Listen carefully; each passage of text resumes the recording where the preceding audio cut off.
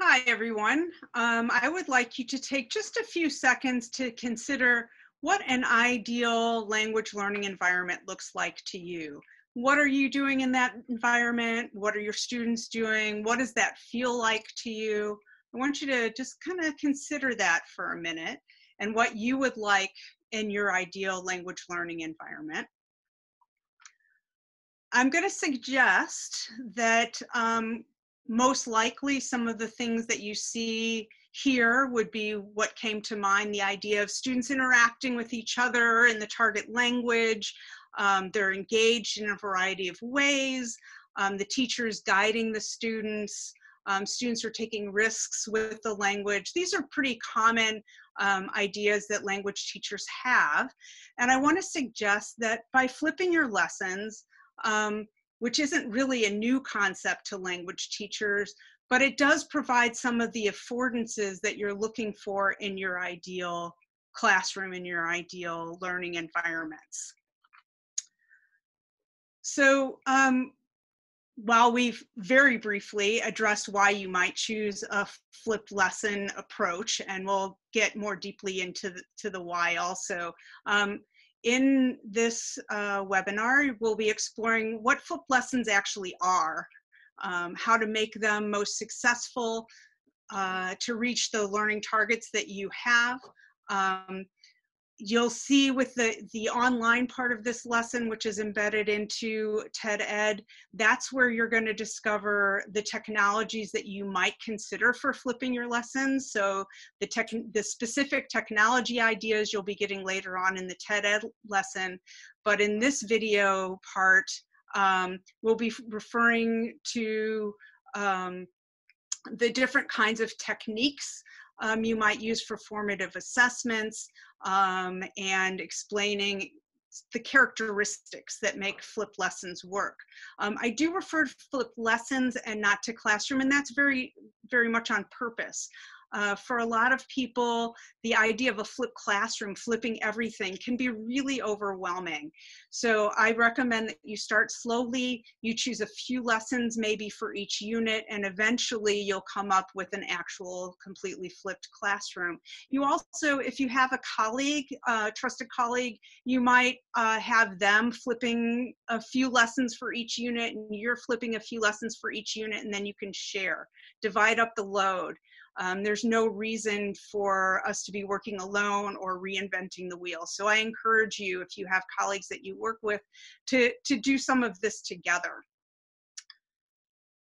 Okay, now to kind of get into the heart of things, you probably recognize this. It's Bloom's taxonomy. It is a little bit upside down, but I think it's a really good representation of what the true idea is behind flipping lessons. So it's not about doing homework in the classroom and classwork at home. What it's really about is the lower order thinking skills. These are the skills that students can do at home, the remembering and the understanding aspects of learning that they're capable of doing on their own. And they can maybe get that through video lessons or book lessons or any combination thereof. Then the important part is that you have some kind of assessment to find out how well they learned that information, not just for you to find out, but something that gives them feedback so that they know how well they learned that information. Then when you have time with your students, that's where you get to these higher order thinking skills. These are the parts where students really need our support. These are the parts that they can't do on their own. So in the in-class or the synchronous parts of learning, that's where you'll be helping your students to really apply the language, to create in the language, and so forth. So the idea of flipped lessons is really about students being able to work at their own pace and learn in the ways that make sense to them, because you've given them a number of resources for learning, and getting that lower order thinking skills part down so that they can actually use the language at higher levels. And if you think about how your lessons are created, you probably have a lot of scaffolding at the beginning. That's the lower order thinking skills, the parts that prepare students to do what you want them to actually complete. And then what often happens in class sessions and synchronous sessions is you end up spending so much time on that part that you don't get to the interactive, engaging activities that are at the end of your lesson. And if that's what we say is ideal for our classrooms, then we need to make sure that we get to that part. So by taking some of those lower order thinking skills outside of the classroom, we can make sure that we're getting to those engaging parts that we want, that really define what our ideal classroom looks like. So let's talk for a minute here about building lessons and what that looks like. So how do you do that? How do you know which parts? If you look at your, as far as choosing the content that you're going to do for the independent learning, if you look at your lessons that are scaffolded, the parts that you might be teaching a structure and you find yourself slipping into English, those are great things to have outside of synchronous time. Or vocabulary, holding up flashcards. You don't need to hold up flashcards. Those are things that students can do on their own to practice. So take those parts and break them down into small learning chunks, maybe 5 to 8 minutes long. Then once you have those chunks separated out, you can create some sort of a concept check, and those are the parts that created online give students immediate feedback. When they get immediate feedback, they know better what they did and didn't understand. It also, because it's digital, gives you feedback which can impact your choice in your lesson design. You can see that, for example, number 3 was especially difficult for the majority of my students. So go back and just reteach number 3. Don't reteach the whole lesson. The concept check is really essential for this. And technology today allows us to be able to do that, to give the students the feedback that they need to know what they don't know, to give you the feedback that you need so that you know what students don't know. And by doing that and only addressing those issues, it gives you more time in the classroom, and it gives you the feedback that you need to really address the misconceptions that students have, rather than going over the entire lesson and having half your students who get it, because we always have those students that get things right away. Those students don't have to be waiting for all the other students to catch up. So it allows students to practice on their own as many times as they need to until they get the concepts that they need to know, to then be able to move forward when you're doing synchronous time with your students. So let's take a little bit of a reality check on this.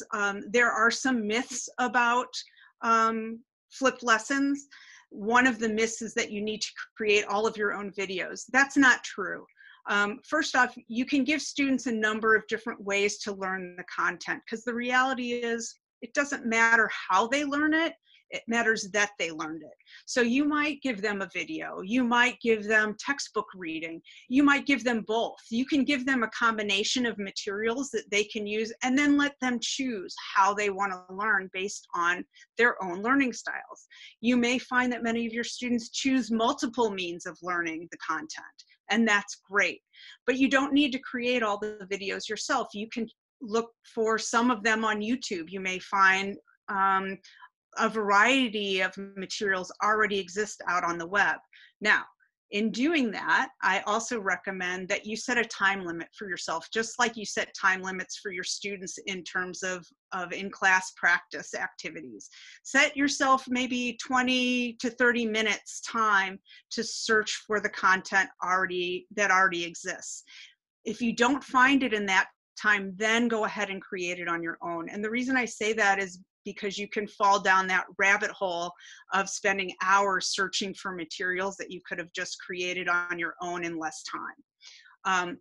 If you have a textbook that has a supersites are wonderful for lower order thinking skills. They're the perfect solution to getting those materials out to your students for them to practice, to learn the content before they're applying it where they need your help. So that's a really great place to look also.